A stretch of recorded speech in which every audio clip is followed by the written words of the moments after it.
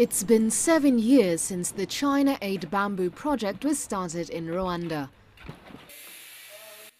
Over 2,400 women have been trained in the production of more than 100 different bamboo products. Before I came here, I didn't know anything about bamboo. But when I reached here, I learned about the bamboo plantation. I also did not have any money, but now I have managed to make an income. Through the project, Rwanda is in the process of developing a sustainable bamboo industry.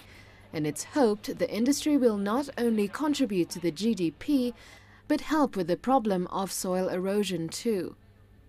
You know, Rwanda is a hilly country. That is why it's called the thousand hill country. So therefore, the erosion is severe.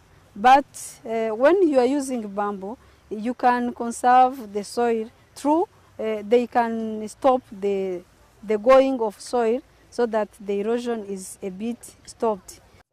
Following the 1994 genocide, Rwanda's population became predominantly female. Many were left with whole families to look after, but no jobs. Initiatives like this are helping such women develop skills that will see them provide support for generations to come. Maria Galang, CCTV.